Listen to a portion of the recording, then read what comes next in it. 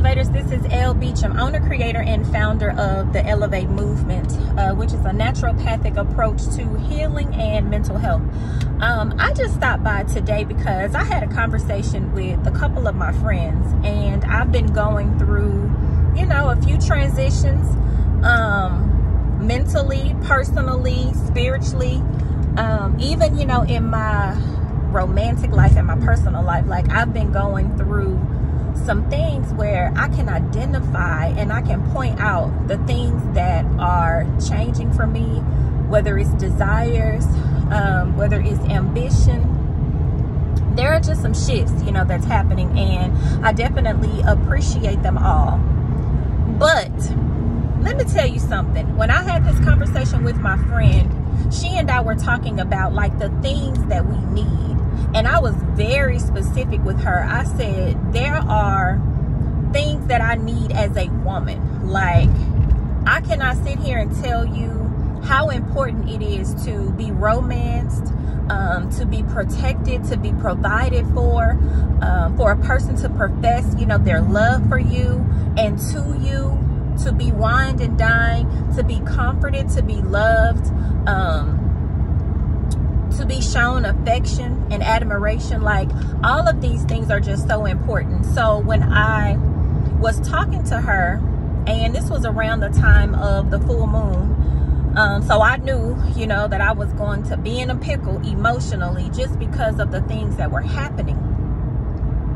And she basically told me that women are not having the kinds of conversations that she and I have. And I couldn't understand that. I was like, so you mean to tell me that women are not out there really saying and being vocal about the things that they need? You know, we are looking or assuming that people know what we need.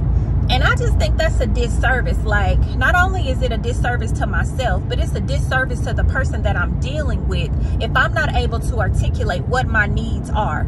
So when you discover that you have a need, whether that need is to be coddled, to be cuddled, you know, to be romanced, taken out on a date, you want some intimacy, whether it's, you know, physical or mental intimacy, whatever it is, you know, that you're wanting, we all need to have somebody in our sphere that can make that happen, without feeling guilty, without feeling like, you know, it's a slight against the person, you know, who's supposed to give it to me, but they are not. Like, when that happens, we have to ask ourselves, like, how did I get here with this person who no longer fills me up, or who's no longer satisfying me? Or if I have this new interest or whatever, or something that I want to try or experiment with, like, I have to be honest and tell myself, you know, hey, you got to have a conversation with X, Y, and Z, because now you are into this and they deserve to know. Like, give them the right to do that. So fast forward. Now, the conversations that I am having with my friends, and I don't care who it is, if you are a negative Nancy or a Debbie Downer and all you want to do is talk about somebody else, and we are not, you know, moving the needle in a positive direction, we are not looking at the glass half full, all you are doing is being negative and complaining, and you always got something, I don't want to talk to you. I don't care who you are. I need for you to go and get yourself together. I need for you to spend some time with yourself, you know, whether it's meditating, journaling. Those things work for me. They may not work for you, but find the things and the people that work for you. I can no longer carry the weight of friends or anyone. Like, I just need for everybody to carry their own weight, because I was at a point where I was bogged down, you know, and the types of conversations that I want to have are like these, where women are embracing femininity, where women are being very articulate about the depth and the width of intimacy that they need. Like, it's nothing wrong with being nice and sweet and kind and calling someone baby and affirming them. Like, it is nothing wrong with any of that.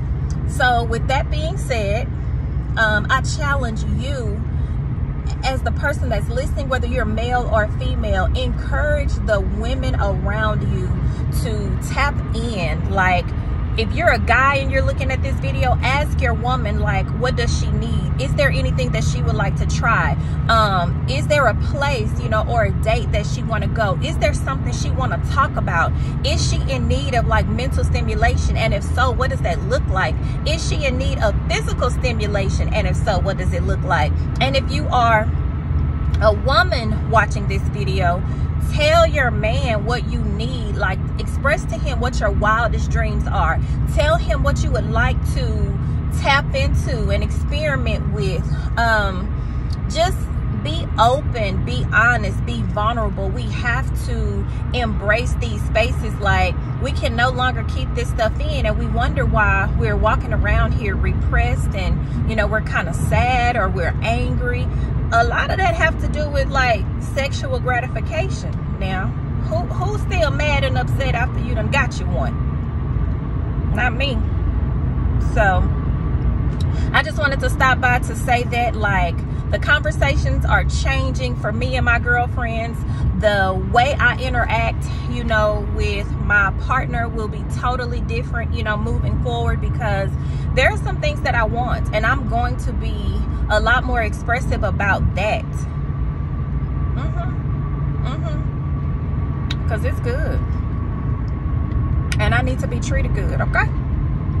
So I just want to encourage you to be open and honest about your feelings when it comes to intimacy, vulnerabilities, even insecurities. Like, all of these are ways that we connect, you know, to our partners, and just show love. And it's a way that we're able to be open and honest, you know. So until my next video, elevators, be encouraged. Continue doing the work, continue loving on yourself, continue to provide patience and understanding in all of these different realms, you know, that we go in and out of. So until my next video, I'm out.